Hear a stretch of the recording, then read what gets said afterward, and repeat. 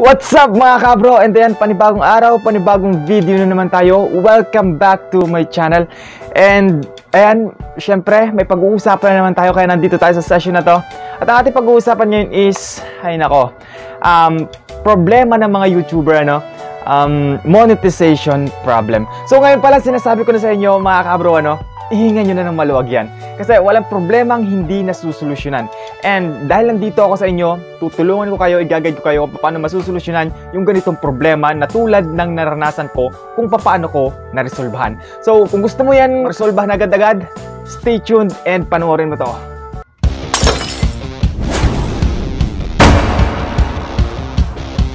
So wait mga kabro, no? Kung first time mo dito sa channel ko, first time ako mapanood, please don't forget to subscribe, like, comment, and share. And don't forget to hit the notification bell para updated ka sa lahat ng video na aking gagawin. Sa lahat ng mga kaalaman na aking i-share mga kabro, no?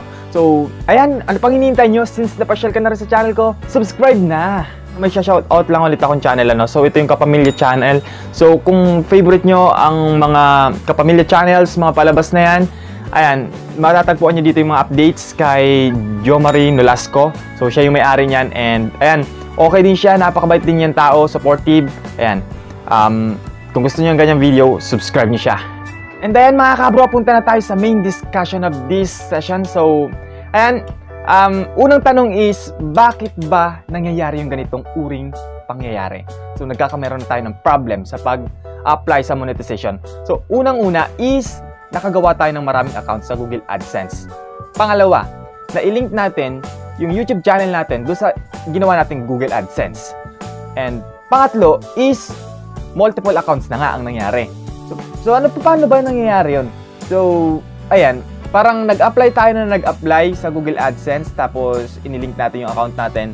Then, binigyan na tayo ng profile payment ID. Yun is cancelable siya. So, parang hindi siya mag-a-appear sa Google AdSense kasi hindi ka pa naman verify. Pwede pa siya makancel. Pero once na nabigyan tayo ng katulad nito, publisher ID, irrevocable na siya in just 1 month. So, kung maghihintay ka ng 1 month, napakatagal pa, no? So, sayang kikitain mo 1 month kung hindi ka pa monetize sa time na yon, sa time na naabot mo yung requirements na yon. So, paano nga ba natin yung susolusyonan? And based on my experiences, ang dami kong kinontak na tao. Nandiyan si Tunyings TV, Mafram TV. Ayan. Sabi nila is, dihira yung ganitong problem. Tapos, pinakamahirap daw tong problem na to. And dahil doon sa dalawa na yun, is nabuo yung aking idea. So, hindi man namin nasolusyonan ng kaming tatlo. And nabuo yung aking idea nga, yung solution ko sa pamamagitan ng pag-uugnay-ugnay ng mga iniisip ko gabi-gabing mga pangyayari sa aking YouTube channel. Ano, sabi ko, bakit ba hindi ako na monetize? Wala naman ako mga cases na issue gano'n sa aking ano. And then, dito sa video na ito is susolusyonan nga natin yan. So, another part of this video is the tips kung paano tayo mag-a-apply sa monetization para hindi nyo ma-encounter yung ganitong problem. Unang tip is, kapag nagkameron ka ng ganito sa channel mo, click mo yung form. And pagkatapos niyan, mga kabro, ano, huwag ka nang mag-apply sa ibang Google AdSense. So, hintayin mo na lang na bigyan ka ng Google AdSense, ng Google team, ng reply nila about dun sa sinubmit mo. So, para sa akin, ito, nung pinindot ko yung form na yan, tapos thank you for something, thank you for contacting us, ang naglagay sa akin. And, hindi ako nakontento kasi 7 days akong nag-aabala dyan sa Google AdSense na yan, sa paglilink ng account ko. Hindi ako makontento. Kaya ang ginawa ko, ang dami kong Google AdSense na nagawa, ang dami kong na-connect dun sa link ko sa YouTube. Kaya, payo ko sa inyo mga kabro, no, para hindi nyo maranasan yung ganito. Napakahirap, nakakakaba, nakaka-frustrate, and nakakapanghina ng loob. Hindi mo alam kung patuloy ka pa sa YouTube mo. Ayan, sa YouTube career mo, ano. Ang suggest ko nga lang is, just fill up the form and hintayin nyo yung confirmation ng Google team kung anong gagawin nyo. Huwag na kayo mag-a-apply pag once na nakapag-apply kayo sa form na ito. Ayan, dito na tayo sa pinaka problema natin at i-fix natin yan. So, kung naka-receive ka ng profile payment ID, so profile payment ID lang ha, hindi publisher ID. So, magkaiba yon. Ang profile payment ID is just, pwede nating i-close, hindi siya mag-a-appear sa Google AdSense. Pero yung publisher ID is mag-a-appear sa Google AdSense. So yung profile payment ID, kung paano i-close yan, is ganito lang yung process.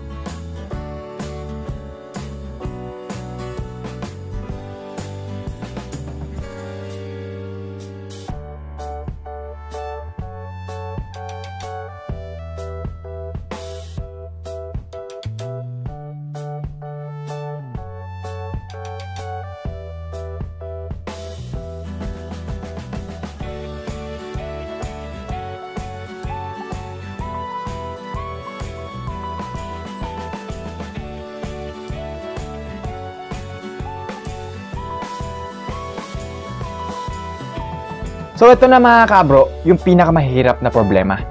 Nakagawa tayo ng maraming accounts na i-link natin sa ginawa nating mga Google AdSense. Tapos, ayan, nung nagli-link na tayo, the URL is not available for signing for AdSense. So, una nating step for sure, dun sa Gmail na ginawa mong isa is may na-receive kang Google Payments. So, yun yung email. Parang Google Payments. Ito, basta ilalagay ko dito. Ito. Pag na-receive mo yan, click mo yan. Click mo lang yan. Then, may makikita ka sa baba dyang Google Payment Profile ID. Parang Profile Payment ID. And, copy mo yan. Kasi kakailangan na natin yan. No? Copy mo yan. And, once na nakopy mo na yan, pindutin mo itong form. So, yan. Bibilugan ko lang dito. No? Kasi hindi ko na screen record. Pero ayan yung mga screenshot ko. Pindutin mo yan. Then, pupunta ka sa Google or sa browser. Gagawin mo dyan is pagpapasahin ka ng ID. Pagpapasahin ka ng billing receipt. Kung baga, OR receipt, official receipt. Nakatunayan na nakapangalan sa'yo. So, ang kinukuha dun sa official receipt, ang mahalaga is naka-indicate yung address mo. Yung saktong address mo. At saka yung pangalan mo. So, kailangan identifiable. So, kailangan malinaw yung pagkakaprint and talagang printed siya, hindi siya sulat kamay. Ginawa ko dito is yung sa LBC. Nagpadala kasi ako dun sa ate ko sa ibang lugar, sa LBC nga. And naka-indicate dun yung address ko, na complete address. And naka-indicate din dun yung name ko, capitalize. So, naka-capitalize nga siya. And ayun, tinanggap siya. Tapos yung sa valid ID, of course, government issued ID. So, kung estudyante ka pa lang, kung wala ka pang valid ID, hindi pwede ang student ID. Ang gagawin mo is, kuha ka ng TIN ID. So, tinatanggap nila ang TIN ID. Paano nga ba?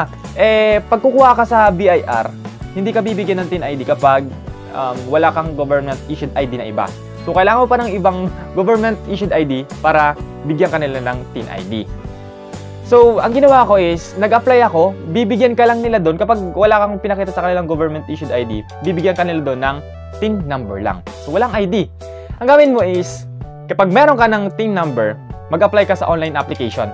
So, meron dyan sa FB, type mo, may TIN ID assistance. So, type mo lang sa FB.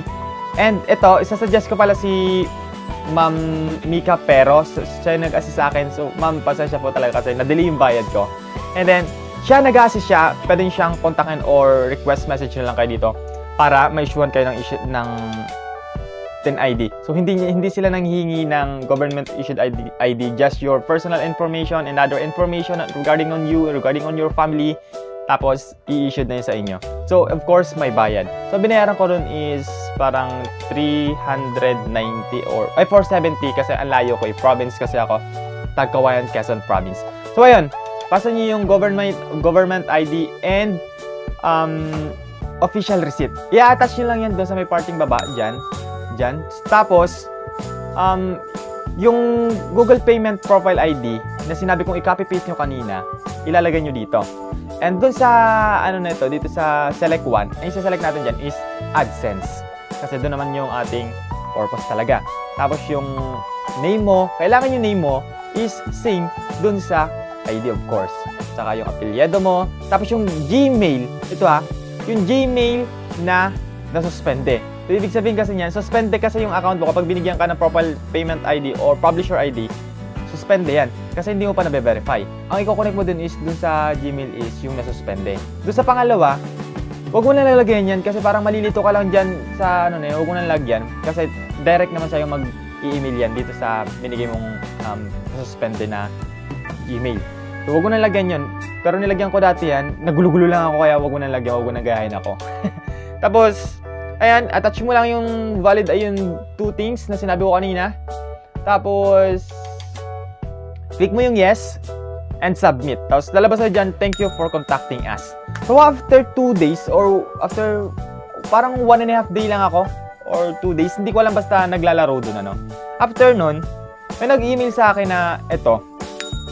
And, after sa akin mag-email yan, nagkameron ako ng Adsense accounts kasi na-verified nga yung akin. So, there was no other way para masolusyonan natin yan kung di i-verify natin. So, kailangan natin i-verify yan para ma-close natin sa mismong Google platform, sa Google dashboard. Doon natin siya i-close. Kasi, kung i-close natin siya, i-close lang siya doon sa payment profile ID. So, kapag meron tayong publisher ID, hindi siya na-close doon. Kaya, pinakang way lang is i-verify natin yan gamit yung dalawang nabanggit kong bagay. Tapos, kapag na-verify yan, i-close nyo. So, ibig sabihin yan, meron pa kayong isang Google Adsense na naka-link dun sa YouTube nyo. Kasi nga, nangyari yan dahil marami kayong account na nagawa sa Google Adsense, tapos na-link yung YouTube nyo. So, paano naman natin i-close?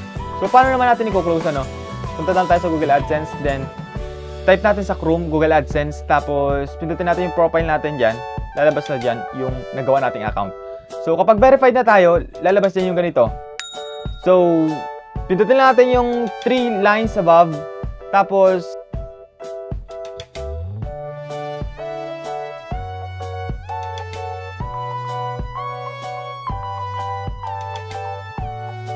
so, kapag naging close account na yun, hindi pa may mag-i-email pa sa atin na katunayan, nagre-request, yung requisition natin is mag-i-email sa atin. So, may isa-send sa ating link. Yung link na yon is i-open natin sa Chrome. So, in-open ko siya sa browser, ang naglabas sa akin is yung platform lang talaga ng Google Adsense. So, wala doon nakalagay na your account is successfully closed. So, payo ko is sa Chrome nyo siya talaga i-open. So, pag nag-successful na yan, punta na kayo sa monetization step 2. Kapag na-close nyo yan, pindutin nyo yung isa nyong account na nagawa. Huwag nyo na i-close yung isa nyong account na nagawa kasi okay na yan. Then, pagka punta nyo doon, i-continue nyo lang, makikita nyo yung continue na yan and mag-redirect na yan sa inyong account. So, kapag na yan, so, in progress, wait for 1 day or 2 days. Tapos, magdada na yan. Tapos, ayan, in progress na yan sa inyong step 3. So, ganun yung ginawa ko, napaka, 7 days kong pinag-isipan. Ang hirap talaga dun sa step 2. Pinakamahirap talaga siya. So, ganun yung ginawa ko. Ang pinakang, summary of all is i-verify nyo yung mga nagawa nyong account sa Google Adsense. And kapag na-verify nyo na yon, i-close nyo yung isa doon or dalawa kung tatlong nagawa nyo. Basta magtira kayo ng isa. Tapos, yun yung proceed kayo sa monetization, step 2. Tapos i-continue nyo lang ito kapag nakita nyo ito. So, okay na yan. So, ayun yung ginawa ko mga kabro, Sana nakatulong sa inyo and nakahinga kayo ng maluwag.